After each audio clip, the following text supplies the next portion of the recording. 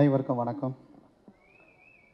இந்த நிகழ்ச்சிக்கு என்னை அழைத்த மரியாதைக்குரிய நண்பர் சூப்பர் ஸ்டார் அண்ணன் ரஜினியின் அன்பை பெற்ற ரவிச்சந்திரன் இந்த படத்தை தயாரிச்சிருக்காரு. அவருடைய அன்பு மகன் கிஷோர் இந்த படத்தில் வந்து கதாநாயகா நடிக்கிறாரு. பிரபு சாலமனின் அவருடைய அசிஸ்டண்டாக இருந்து அந்த மிகப்பெரிய வெற்றி படம் கொடுத்த அந்த இயக்குனராக இன்றைக்கி ஏழுமலை வந்திருக்கான். அவருடைய வாழ்த்துக்களை தெரிவித்துக் கொள்கிறேன். புதுசாக எனக்கு இந்த மேடை புதிய நண்பர் வந்து கூட்டிருக்காங்க. அண்ணன் பாக்கியராஜ், நண்பர் லாரன்ஸ், சின்னி ஜெயந்த், நமது டீனர் எக்ஸ்னோரா நண்பர் அசோக், வடசென்னையை சேர்ந்த சந்தானம் போன்ற நிர்வாகிகள் வந்திருக்காங்க. மற்றும் நிறைய பத்திரிகையாளரும் வந்திருக்காங்க. இந்த படத்தை பொறுத்த மட்டும் நமது நண்பர் ரவி அவர்கள் நீண்ட காலமாக இந்த படத்தை வெளியிட தெரிந்தார்கள். இந்த படத்தை பொறுத்த மட்டும் நண்பர் எனக்கு அவர் அறிமுகம் இல்லை. அன்பு சார் வந்து அந்த உதவி செய்து இந்த படத்தை வெளியிடுறதுக்கு காரணமாக இருந்தார்கள். அன்பு சாரை பற்றி எனக்கு தெரியாது. ஒரு வருஷம் முன்னாடி ஒரு இஷ்யூ வந்துச்சு.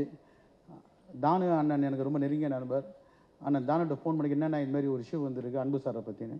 அவர் சொன்னார் வந்து இன்றைக்கி சினிமாவில் வந்து இன்றைக்கி வந்து கரெக்டாக நம்ம வந்து அவரை பயன்படுத்திக்கிட்டால் சினிமா வெற்றி அடையும். இன்றைக்கி பேங்க்கில் பார்த்தா யாருமே காசு கொடுக்க மாட்டாங்க. ஒரு சவரன் நகர்னா கூட ஒரு சேட்டுக்கிட்ட போனால் கூட ஒரு 100 ரூபா எக்ஸ்ட்ரா வாங்க முடியாது. வெறும் செக்கு ஒரு சீடியை வச்சுட்டு ஒரு ஃபைனான்ஸு கரெக்டாக பயன்படுத்திக்கிட்டால் இந்த சினிமா இண்டஸ்ட்ரி மிகப்பெரிய உதவியாக இருக்கிறார். அன்பு சாருக்கு நண்பர் ரவிச்சந்திரன் உதவி செய்த நேரத்தில் நன்றியை சொல்கிறேன். அண்ணன் பாக்கியராஜை பற்றி சொல்லணும். எனக்கு சினிமாவை தொடர்பு இல்லாட்டி கூட நான் காலேஜ் படிக்கும்போது அண்ணன் மாடக்குளம் ரவியை தான் அவருக்கு வந்து அழகிரி சாமி அண்ணன் தலைவர் எம்ஜிஆருக்கு டூப்பாவை போட்டவர். அந்த தாவணை கவுண்டல் படம் அப்போ நான் காலேஜ் படிக்கும்போது என்னை கூப்பிட்டு போனாங்க அவர் வீட்டுக்கு. அப்போ ஜாக்கி சான் படம் வந்து ஃபேமஸ்ஸு.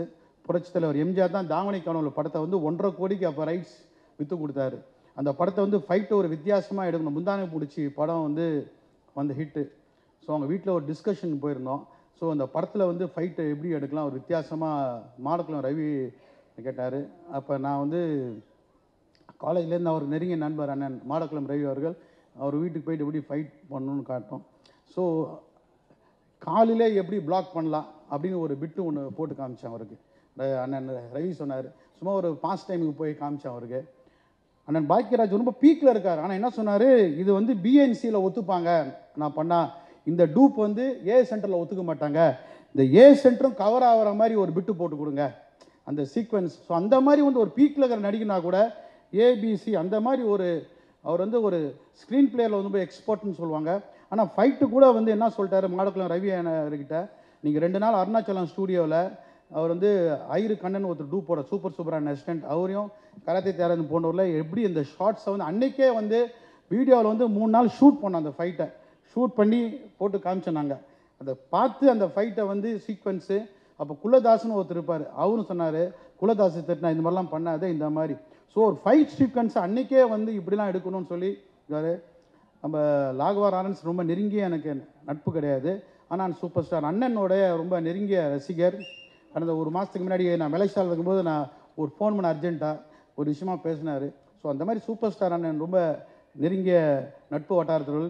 இன்றைக்கி சினிமா ஃபீல்டில் பொறுத்த மட்டும் சினிமாவும் அரசியலும் பிரித்து பார்க்க முடியாது. தமிழகத்தில் இன்றைக்கி தமிழகத்தில் மீண்டும் சினிமாவிலேருந்து ஒரு சூப்பர் ஸ்டார் அண்ணன் ரஜினிகாந்த் கட்டாயம் வருகிறார். தமிழகத்தின் தலையரத்தை கட்டாயம் அவர் நிர்ணயிப்பார். மிகப்பெரிய வெற்றியடை. அது சினிமா தோழர்லாம் நீங்கள் சப்போர்ட் பண்ணோம். ஏன்னா ஒரு சினிமாவிலையும் திருப்பி புரட்சி தலைவர் எம்ஜிஆர், முன்னாள் முதலமைச்சர் ஜெயலலிதா, தலைவர் கலைஞர் போன்ற அந்த இடத்துக்கு வருவாங்க. நிறைய பேர் இருக்கிறாங்க.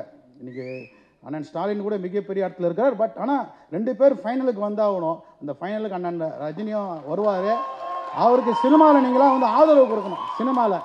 ஏன்னா மீண்டும் ஒரு மிகப்பெரிய எடுத்துருவார்கள். அண்ணன் ரஜினி அன்பை பெற்ற நமது ரவிச்சந்திரன் அவர்களுக்கு எனது வாழ்த்துக்களை தெரிவித்து, அரசியல் பேசுவான்னு நினைக்கிறேன். ஆனால் சினிமா லான்ச்சிலையும் நிறைய பேர் அரசியல் பேசுகிறாங்க. நண்பர் சீமான் போன்றவர்கள் நிறுத்தி கொள்ள வேண்டும். சூப்பர் ஸ்டார் அண்ணன் ரஜினி அவர்கள் மிகப்பெரிய படையுடர்கள். அவர் வந்து பேசுறதை நிறுத்தி கொள்ள வேண்டும் என்ற நேரத்தில் கூறி எனக்கு வாய்ப்பளித்த நண்பர் ரவிச்சந்திரனுக்கு எனது நன்றியை குறித்து விடைபெறுகிறேன். நன்றி, வணக்கம். இந்த வீடியோ உங்களுக்கு பிடிச்சிருந்தா ப்ளீஸ் லைக் அண்ட் ஷேர் பண்ணுங்க. மறக்காம எங்க சேனலை சப்ஸ்கிரைபும் பண்ணுங்க.